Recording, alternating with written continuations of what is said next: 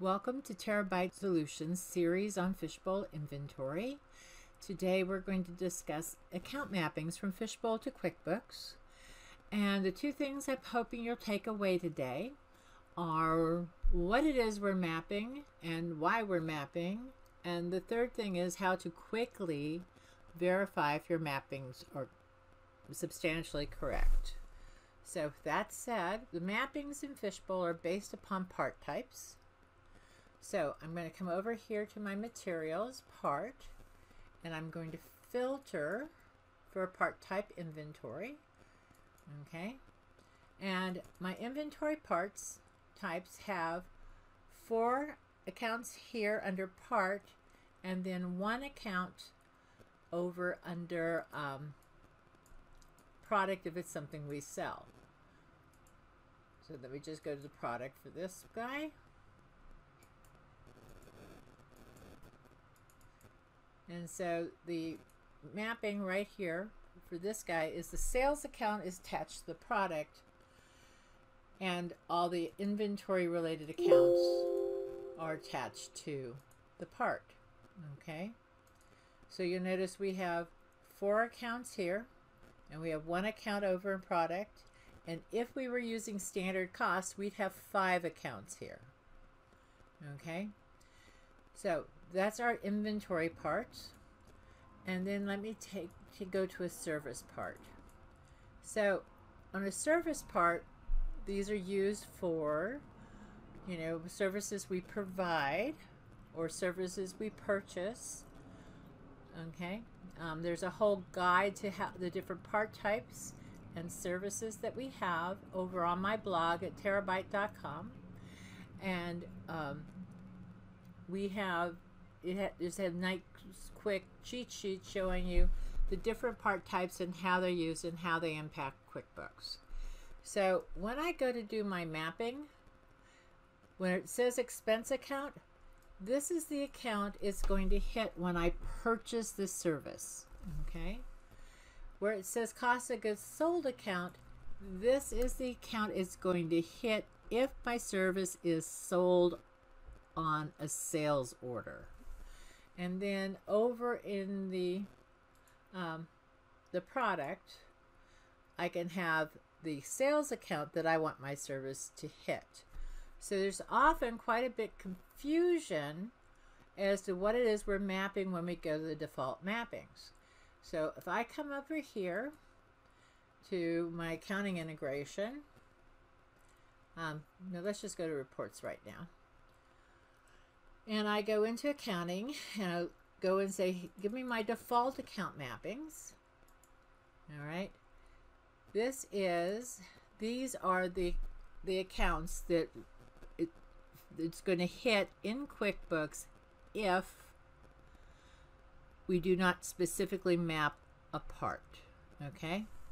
So when it says internal use, when it says service over here, this is the card it's going to hit in QuickBooks, account's going to hit in QuickBooks when I purchase a service, not when I sell a service.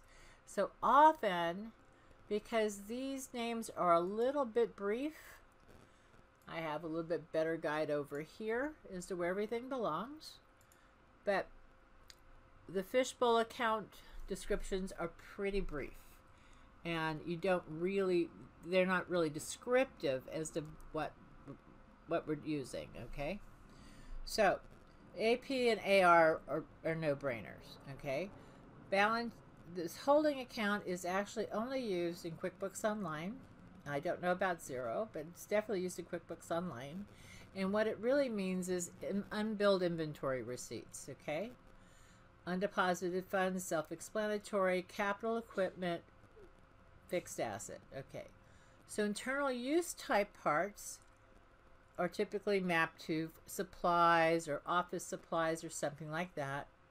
Non-inventory is probably one of my favorite part types, and I use it a lot to get lots of different workarounds and things done in Fishbowl.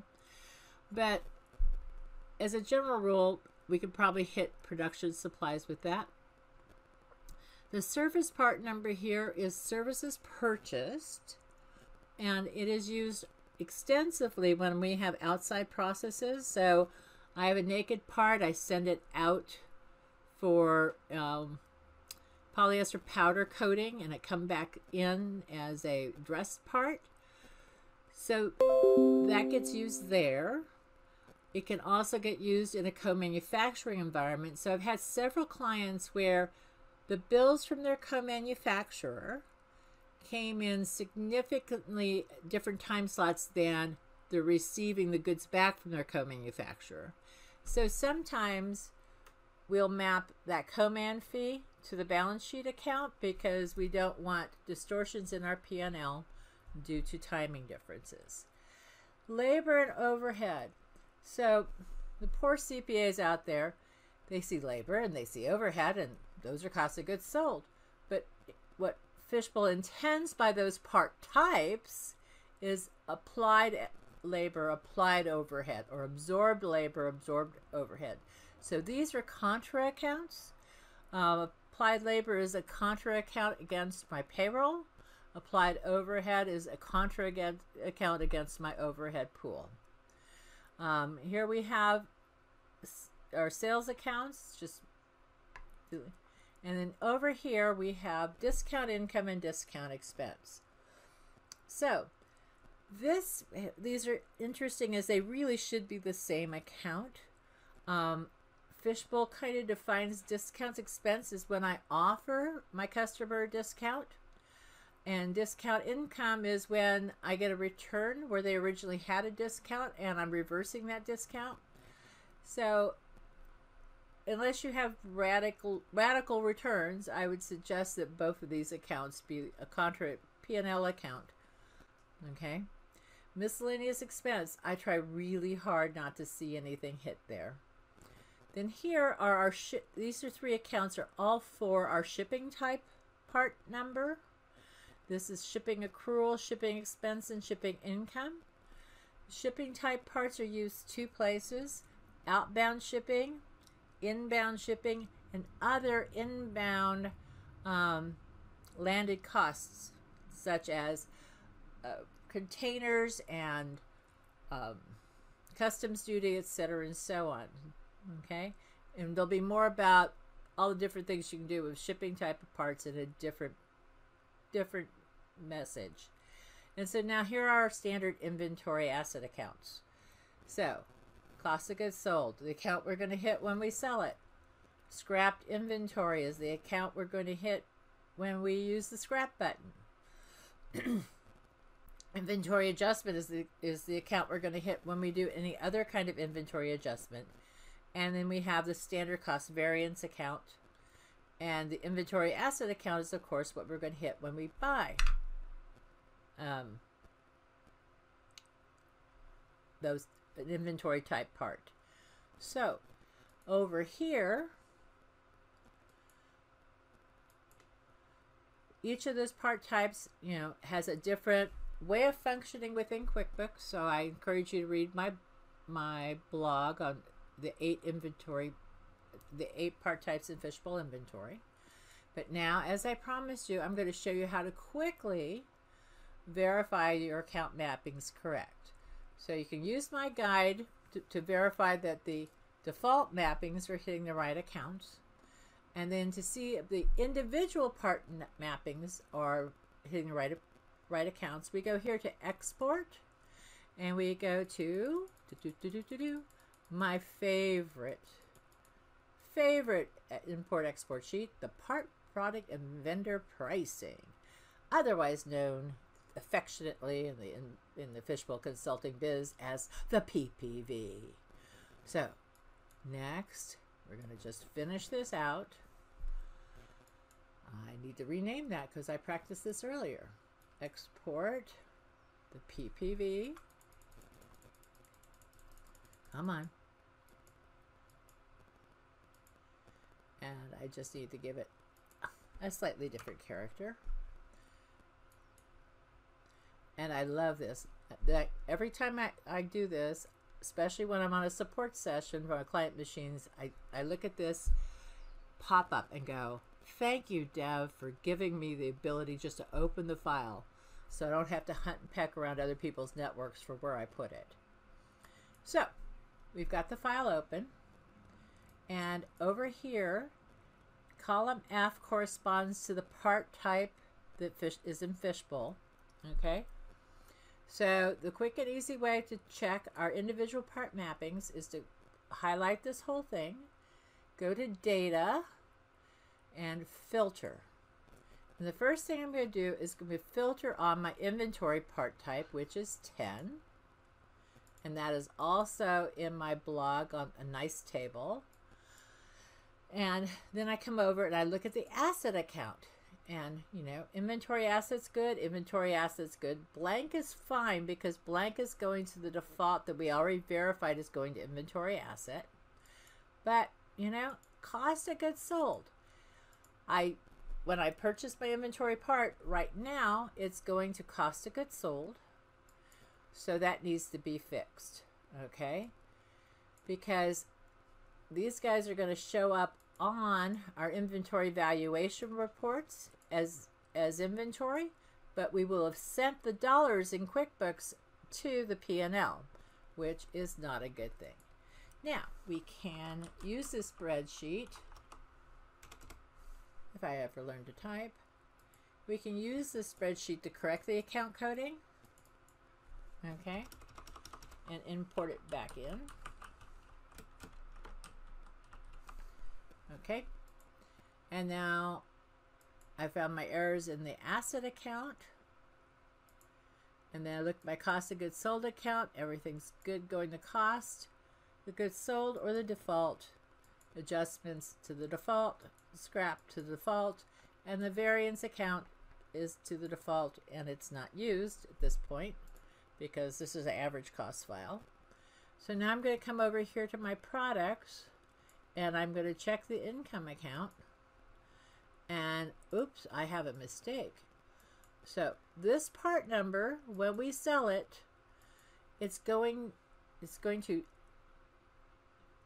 the cost of goods sold is cost of goods sold entry is going to debit inventory and credit inventory, creating a difference between Fishbowl and QuickBooks. Okay.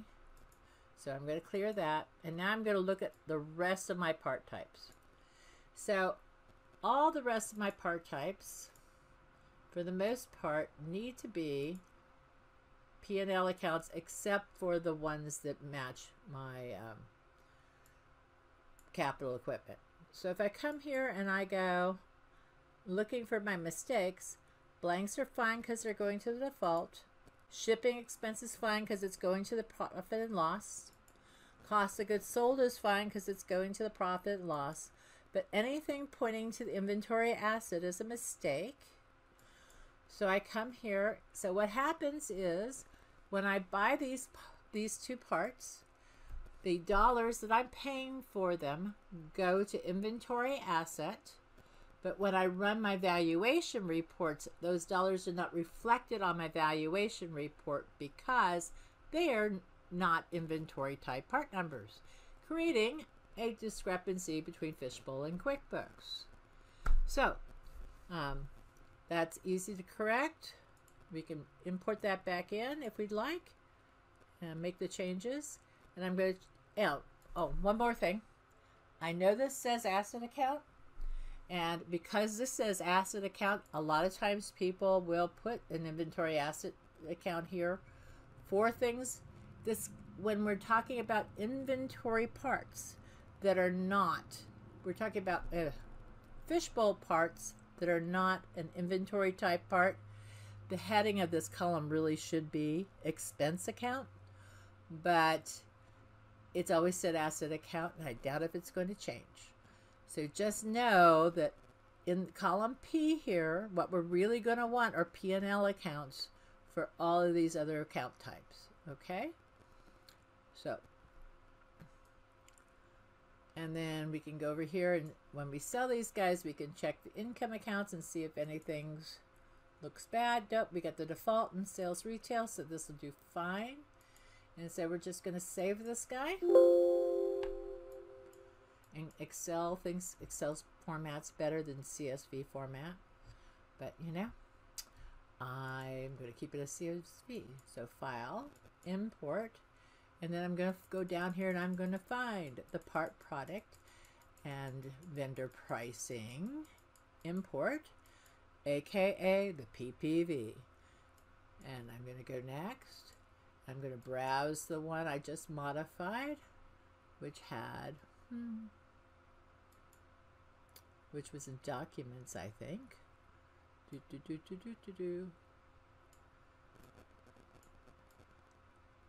Oh, that's desktop. Let me see. Where's my documents?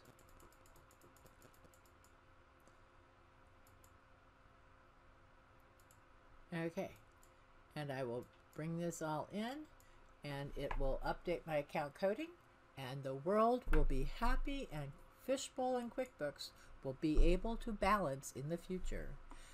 Thank you very much for viewing this video, and we at TaraByte Solutions are a full-service Fishbowl support firm, so we would like to help you with your Fishbowl issues.